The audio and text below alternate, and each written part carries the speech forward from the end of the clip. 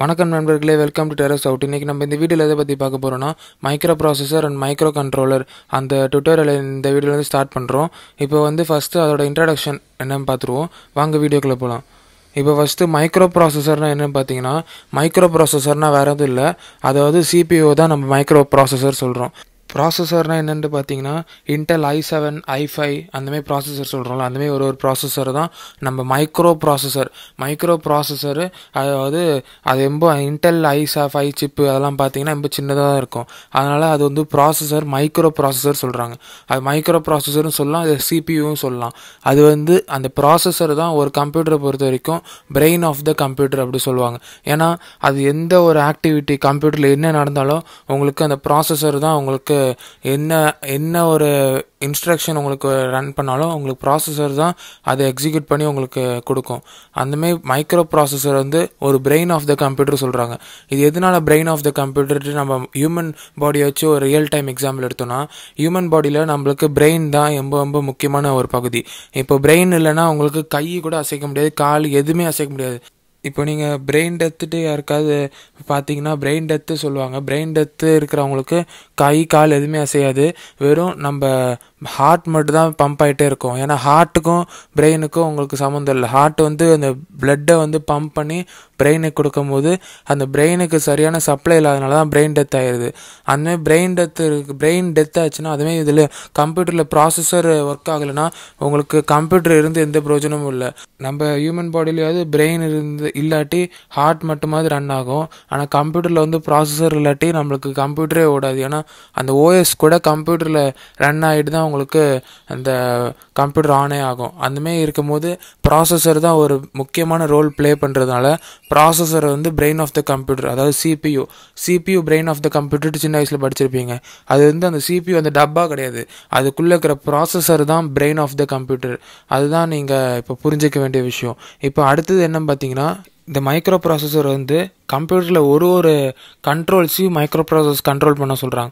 கண்ட்ரோல்ஸில் என்ன பார்த்தீங்கன்னா, இப்போ மெமரினா ரேமு, அதுக்கப்புறம் செகண்டரி டிவைசஸ் அதாவது ஹார்ட் டிஸ்க்கு, அதுக்கப்புறம் யூஎஸ்பி கனெக்ட் பண்ணுற போர்ட்டு, அந்தமாதிரி ஒரு இது இருக்குது பார்த்தீங்களா, யூஎஸ்பி இல்லை சார்ஜிங் போர்ட்டு, எல்லா இதுவும் உங்களுக்கு இந்த ப்ராசஸர் தான் கண்ட்ரோல் பண்ண சொல்கிறாங்க.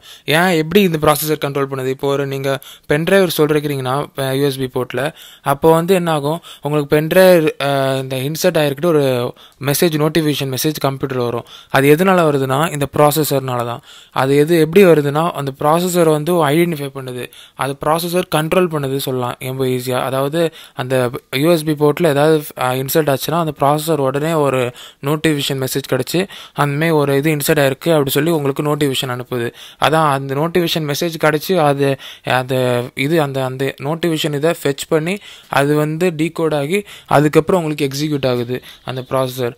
இதுதான் இந்த ப்ராசஸரோட முக்கியமான வேலை. அதாவது ஒரு கண்ட்ரோல்ஸ், எந்த ஒரு விதமான கண்ட்ரோல்ஸ் நீங்கள் கம்ப்யூட்டரில் என்ன ஒரு ஆக்ஷன் பெர்ஃபார்ம் பண்ணாலும் இந்த ப்ராசஸர் தான் உங்களுக்கு வேலையை பண்ணி கொடுக்கும். அடுத்து இந்த மைக்ரோ ப்ராசஸரை பற்றி நீங்கள் தெரிஞ்சிக்க வேண்டிய விஷயம் என்னென்னு பார்த்தீங்கன்னா, இது micro processor sequence of இன்ஸ்ட்ரக்ஷன்ஸை execute பண்ணும். சீக்வன்ஸ் ஆஃப் இன்ஸ்ட்ரக்ஷன்னா என்னென்ட்டு நல்லா உங்களுக்கு டெஃபினேஷன், நல்ல ஒரு எக்ஸாம்பிள் வேணும்னா, அதுக்கு இப்போ நீங்கள் ஒரே டைமில் இப்போ ஒரு அப்ளிகேஷனை லோட் பண்ணுறீங்க. அப்ளிகேஷன் ஒரு எக்ஸாம்பிளுக்கு எடுத்துக்கிறதுக்கு ஒரு கேமை லோட் பண்ணுறீங்க. அதே நேரத்தில் ஒரு பென்ட்ரைவரை சொருக்கிறீங்கன்னா, அதாவது கேமும் உங்களுக்கு ஒரு இன்ஸ்ட்ரக்ஷன் தான். அந்த பென்ட்ரைவர் சொருக்கிறீங்களா, அதை இன்சர்ட் பண்ணுறீங்களா அந்த யூஎஸ்பி போர்ட்டில், அது ஒரு இன்ஸ்ட்ரக்ஷன் தான். இந்த ரெண்டுமே உங்களுக்கு எக்ஸிக்யூட் ஆகும். அந்த ஒரே நேரத்தில் இந்த ரெண்டு இது கண்ட்ரோல் பண்ணும் அந்த மைக்ரோ ப்ராசஸர். அதான் அந்த சீக்வன்ஸ் ஆஃப் இன்ஸ்ட்ரக்ஷன்னு அது எக்ஸிக்யூட் பண்ணுறது தான். அதாவது சீக்வன்ஸ்னால் இந்த கேம் ஒரு இன்ஸ்ட்ரக்ஷனு, அதேமாதிரி இந்த சிபியூ அந்த யூஎஸ்பியில் சொருகிருக்கீங்களா அந்த ஒரு பென்ட்ரைவர், அது ஒரு இன்ஸ்ட்ரக்ஷன். இந்த ரெண்டையும் சீக்வன்ஸாக உங்களுக்கு எக்ஸிக்யூட் பண்ணி ஆன்சர் பண்ணணும், அதாவது எக்ஸிக்யூட் பண்ண சொல்லலாம். அதான் இந்த மைக்ரோ ப்ராசஸரோட முக்கியமான வேலை. இப்போ இன்ஸ்ட்ரக்ஷன் ஃப்ளோ எப்படி இருக்கும் மைக்ரோ ப்ராசஸரில் அப்படி கேட்டிங்கன்னா, ஃபெச், டிகோட், எக்ஸிக்யூட், இதுதான் இந்த இன்ஸ்ட்ரக்ஷன் ஃப்ளோ மைக்ரோ ப்ராசஸரை பொறுத்த வரைக்கும். இது ஃபெச், டிகோட், எக்ஸிக்யூட் எதனால எப்படி வருது அப்படி பார்த்தீங்கன்னா, இப்போ நான் சொல்லியிருந்தேன்ல அந்த இப்போ ஒரு யூஎஸ்பி போர்ட்டில் நம்ம ஒரு பென்ட்ரைவ் இன்சர்ட் பண்ணுறோன்னா அது வந்து உங்களுக்கு இன்சர்ட் ஆகிக்கிட்டு அது ஒரு இன்ஸ்ட்ரக்ஷன் வரும், அதை ஃபெச் பண்ணி ப்ராசஸரை வந்து டீகோட் பண்ணோம். டீகோட்னா என்னென்னா உங்களுக்கு மிஷின் லெவல் லாங்குவேஜ் அதாவது பைனரி லாங்குவேஜ் சொல்லலாம், 0s and 1s மட்டும்தான் இருக்கும் மிஷின் லெவல் லாங்குவேஜில். அது அந்த லாங்குவேஜுக்கு அந்த கிடைச்ச இன்ஸ்ட்ரக்ஷன், அதாவது ஒரு இன்சர்ட் ஆகிருக்கு அப்படின்ட்டு அந்த ஒரு யூஎஸ்பி இன்சர்ட் ஆகிருக்கு அப்படின்ட்டு ஒரு இன்ஸ்ட்ரக்ஷன் வந்து அதை ஃபெச் பண்ணி அதை டீகோட் பண்ணி அதை எக்ஸிக்யூட் பண்ணும்போது நம்மளுக்கு வந்து அப்போ தான் நம்மளுக்கு இந்தமாதிரி ஒரு இது இன்சர்ட் ஆகிருக்கு அப்படின்ட்டு உங்களுக்கு ஒரு மெசேஜ் வரும். இதுதான் இந்த மைக்ரோ ப்ராசஸர் பண்ணுற வேலை.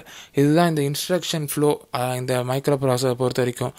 இப்போ அடுத்தது உங்களுக்கு தெரிஞ்சிக்க வேண்டிய விஷயம் என்னென்னு பார்த்தீங்கன்னா, இந்த மைக்ரோ ப்ராசஸர் வந்து அந்த இன்டர்னல் ஆர்கிடெக்சர், அதாவது அந்த மைக்ரோ ப்ராசஸர் வந்து அது காம்ப்ளிகேட்டடாக இருக்கும். இன்டர்னல் ஆர்கிடெக்சர் என்ன பார்த்தீங்கன்னா அதை மேட் பண்ணியிருப்பாங்களா மைக்ரோ ப்ராசஸர், அதாவது i5 ப்ராசஸர் இருந்தாலும் சரி, i7 ப்ராசஸர் சரி, எந்த ஒரு ப்ராசஸர் எடுத்தாலும் உங்களுக்கு வந்து ஒரு சின்ன சிப்பாக இருக்கும். அதுக்கு அந்த ஃபோட்டோ டிஸ்பிளே ஆகும் பாருங்கள், அந்தமாதிரி தான் இருக்கும். அதில் வந்து ஒரு பின்னு இருக்குது. அந்த ஒரு பின்னில் ஏதாவது ஒரு பின்னு லைட்டாக அசைஞ்சாலும் உங்களுக்கு அதை இன்சர்ட் பண்ணால் அந்த ப்ராசஸர் வேஸ்ட்டாக போயிடும். அது ஏன்னா அந்த அவ்வளோ காம்ப்ளிகேட்டடான ஒரு பின்லேயும் ஒரு இன்ஃபார்மேஷன், ஒரு type of bytes of information உங்களுக்கு சேவ் பண்ணி வச்சுருப்பாங்க. அதனால் லைட்டாக ஒரு பின் வளைஞ்சாலும் நீங்கள் அதை அட்ஜஸ்ட் பண்ணி மாட்டினாலும் உங்களுக்கு அது ஒர்க் ஆகாது. அந்த ப்ராசஸர் வேஸ்ட்டு அப்படி சொல்லுவாங்க.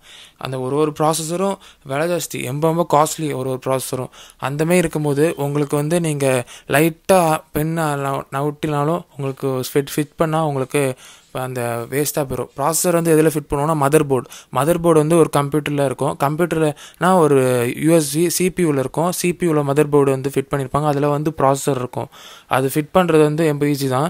ஆனால் உங்களுக்கு பார்த்து ஃபிட் பண்ணணும். ப்ராசஸர் ஃபிட் பண்ணும்போது அதான் அந்த ஆர்கிடெக்சர் எதனால் பார்த்து ஃபிட் பண்ணணும்னா அதோட இன்டர்னல் ஆர்கிடெக்சர் வந்து ரொம்ப காம்ப்ளிகேட்டட். அதனால தான் உங்களுக்கு இந்த ப்ராசஸரை வந்து நீங்கள் இன்சர்ட் பண்ணும்போது ரொம்ப கவனமாக இன்சர்ட் பண்ணணும். இதுதான் இந்த மைக்ரோ ப்ராசஸர் பற்றின இன்ட்ரடக்ஷனு. இந்த வீடியோ உங்களுக்கு பிடிச்சிருந்தால் லைக் பண்ணுங்கள், ஷேர் பண்ணுங்கள், கமெண்ட் பண்ணுங்கள். எதாவது டவுட்ஸ்னால் நீங்கள் கமெண்ட்டில் கேட்கலாம். இதுமாதிரி வேறு ஏதாவது டாபிக் பற்றி நான் பேசினாலும் நீங்கள் கமெண்ட்டில் சொல்லலாம். மறக்காமல் சப்ஸ்கிரைப் பண்ண வந்துடுங்க. அது பக்கத்தில் இருக்கிற பெல் ஐக்கனை கிளிக் பண்ணி நான் போடுற வீடியோஸ் நோட்டிஃபிகேஷன் வரும். நன்றி. அடுத்த வீடியோவில் பார்ப்போம்.